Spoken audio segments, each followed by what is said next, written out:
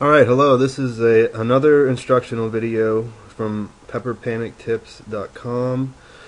This is for new players of the game, and it's about how peppers work.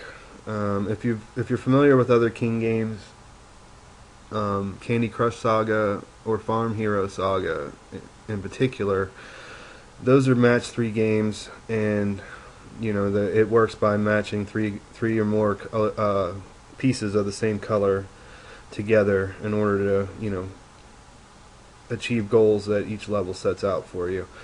Pepper Panic Saga is a match 3 game also, but the peppers work a little bit different than, say, the candies in Candy Crush Saga do. So I'm gonna load up this level. It has a big board and a lot of peppers on it, so I'm going to show you some of the basics of how the peppers work. Level 95 is the match patterns level. I'm not going to worry about the patterns on this or trying to beat the level. I'm just going to show you some basic moves. Alright, so you can see when we start out we have a bunch of peppers. All the peppers have one dot on them, and they're all small. These are stage 1 peppers.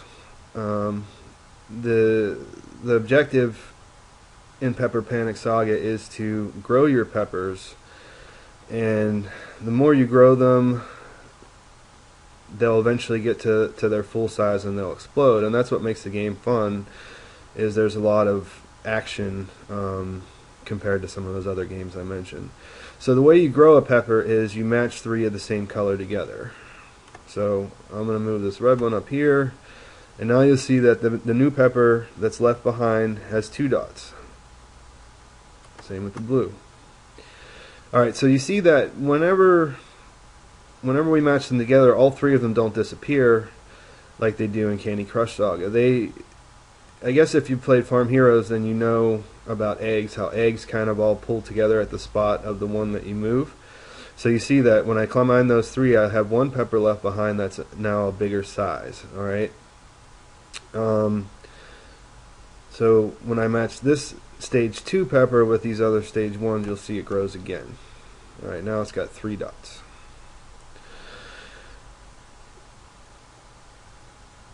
One of the things you can do in this game is you can combine more than 3 at a time, and different things will happen. I'm going to make this match here. It's a 4 pepper match that's in a straight line, and you'll see that something a little bit different happens. Alright, so whenever I combined those 4 peppers, what happened was I created what was called a shock wave. The shock wave that comes particularly from a 4 pepper match in a straight line will clear all the small peppers out of that row and grow your 1 pepper. So now you see at the bottom I have this big pepper that's about ready to explode, and it had cleared out all the small peppers in my row. Another way you combine peppers that can be helpful is by combining them in patterns. Like this one, this is going to be a T pattern. As you can see, it's going to be 5 peppers that are all combined together of the same color, and the pattern is going to be a T. So what else is going to happen is this pepper is at stage 5. As you can see, it has 5 dots on it. It's going to explode. When it explodes, watch what happens to the other blue peppers on the board.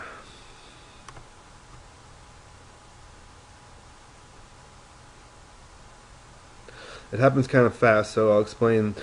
Each time you explode a pepper of one color, you grow it to its full size and it explodes, it will grow all the other peppers of that color on the board. So you see all the stage 1 peppers that were there are now stage 2s. And you also we'll talk about that in a second. So I'm going to continue to combine these blue peppers if I can. You can use I want to grow these right here, and they're already partially grown. So when I connect these 4, it's going to create another one of those shock waves like it did in the first time, but this time watch, it'll grow these 2 peppers because they're not small.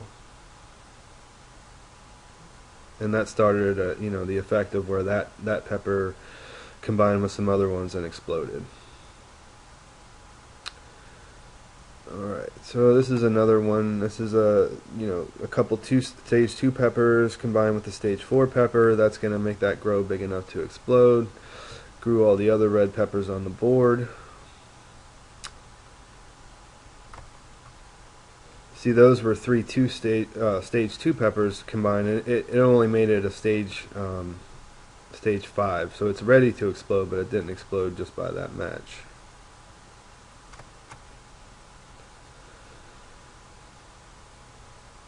Here's another 4 pepper combo. You see the shockwave. This one's going to be 4, and this one's going to serve 2 purposes. It's going to explode this pepper that's ready to explode, and it's also going to shoot a shockwave at this one that's going to make it explode. So watch what happens here. See, both of those peppers are burning and they explode, and now all the other ones are that color. That starts a chain reaction which causes peppers all over the board to start to explode, and it's going to start what's called a pepper panic.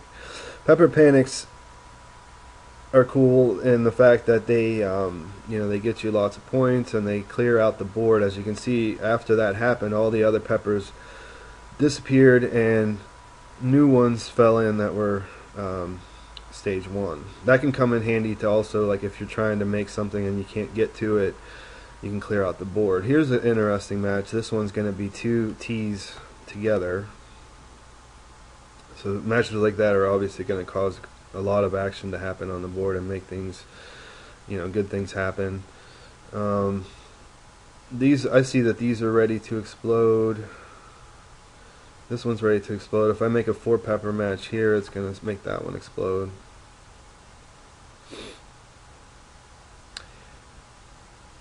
One of the things about making pepper panics is when you have a pepper like this, it's always going to explode if it grows one size. If I combine these 3 together, that one pepper is going to grow and explode. But if I combine these 3 together, watch what happens. This one will explode, and that'll cause a chain reaction that causes that one to explode. So taking your time before you make your moves is helpful to get the most as far as chain reactions and starting pepper panics.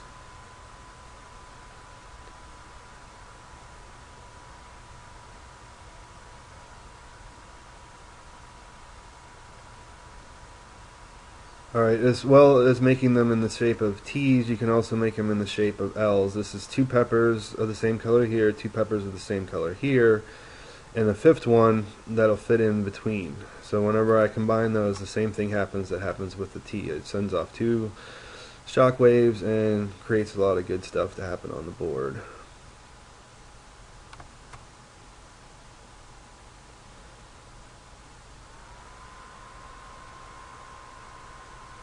There's one more kind of match that you can do, and I'm trying to set one up here somewhere.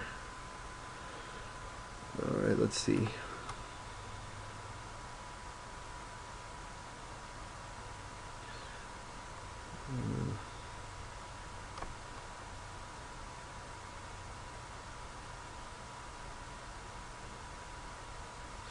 That looks like another pepper panic is going to start, so hopefully we'll have some peppers fall into place.